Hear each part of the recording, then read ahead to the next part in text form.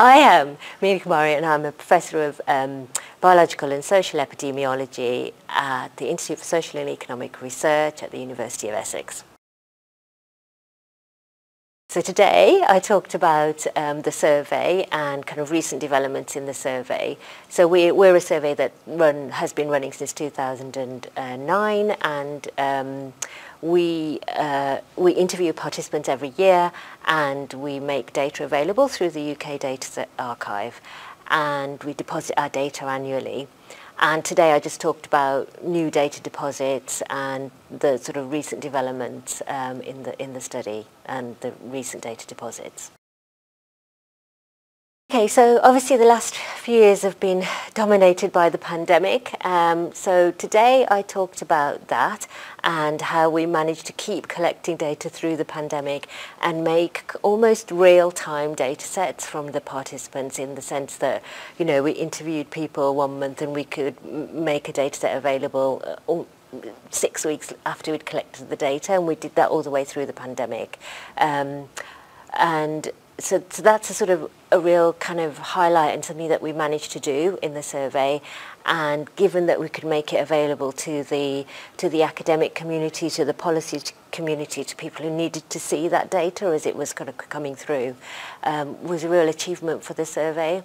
And then more broadly, our survey is one of the Economic and Social Research Council's key assets, in the sense that we get funded by them and we're an asset for the community.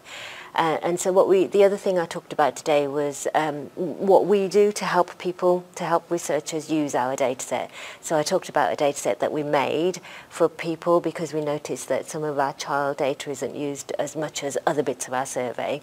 And so we've sort of been thinking about, well, how do we help people use our data? So if we make something where we've pulled everything together about that particular topic, so that, and provide guidance and all of these sorts of things, that means that people will come. Hopefully, people will come in and make use of the data. So hopefully that will be an outcome from this presentation today.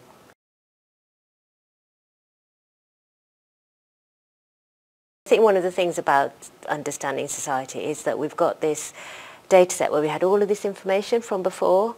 We could watch what was happening to people during the pandemic.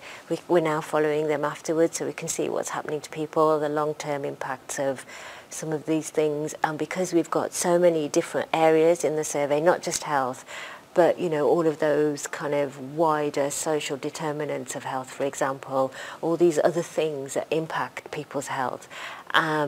We've got a kind of a broad whole view of the family and what's happened to them in terms of health, in terms of their social environment. I think one of the strengths of a day like today is that you can sort of see what's happening in social surveys.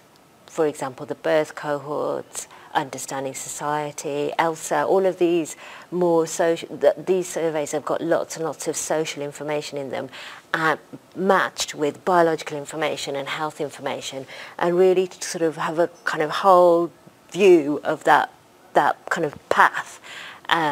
And that's something special about the sorts of surveys that are housed, the ones we've been talking about today, that are housed in the archive. I think it's a really important and special thing to be able to do, and that the UK is really strong and has really. The UK is just a strength in terms of, you know, world-class surveys that be able to do those kinds of research, that kind of research. Yeah, I mean that's always the aim, isn't it? When you're doing this sort of work, when you're doing this sort of research, when you're making use of all of these kind of assets that we have in the UK, is to make things better, you know, improve society, improve all of these things that we want to make better. I mean, it's kind of the aim of all we do.